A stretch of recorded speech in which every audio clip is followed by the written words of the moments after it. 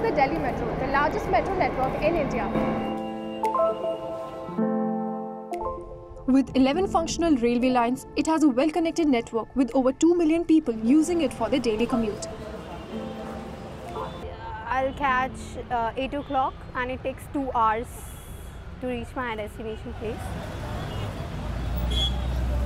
Delhi also has a huge fleet of buses plying on the roads daily. Ideally, you think that the large network of public transport system would keep the roads free and uncongested. Yet such scenes are common around the city.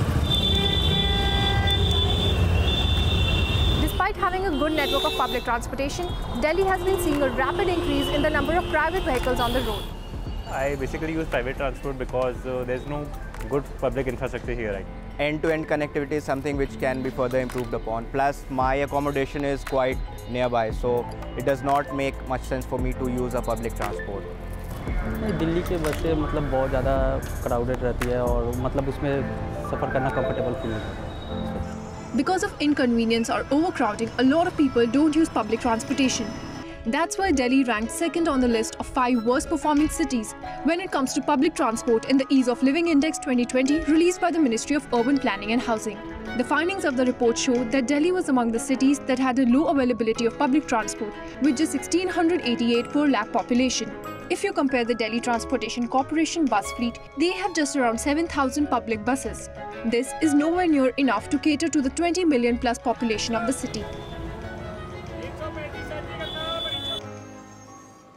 I'm at the Center of Science and Environment to find out why our public transport system isn't doing too great. If you look at the ridership of 2013 and 14, it was almost the combined ridership of DTC and cluster was almost like 50 lakhs.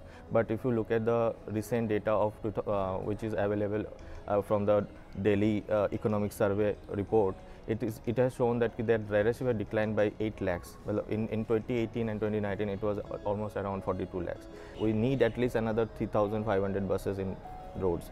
So that is one concern, because when you are there, you want buses to be there in the road. And this another concern is the schedule adherence and all of those stuff. The cleanliness of buses and those things also need to be looked at.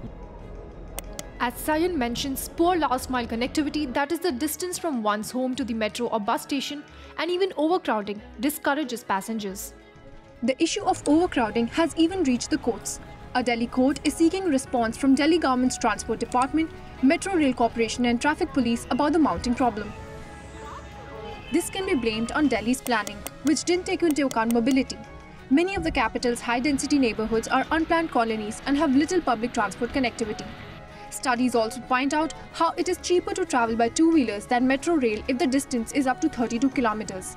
Even cars are more economical than metro if the distance is up to 7 kilometers.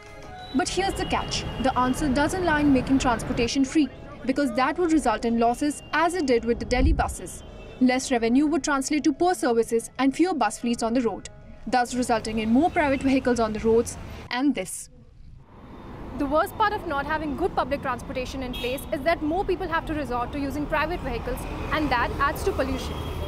Every year over the last 5 years, if you look at, Delhi has added around like 36 lakhs of vehicles, private vehicles. So it has obviously has a huge repercussion in terms of pollutions, and particularly the particulate pollutions, which causes our different diseases related to the lungs and respiratory diseases.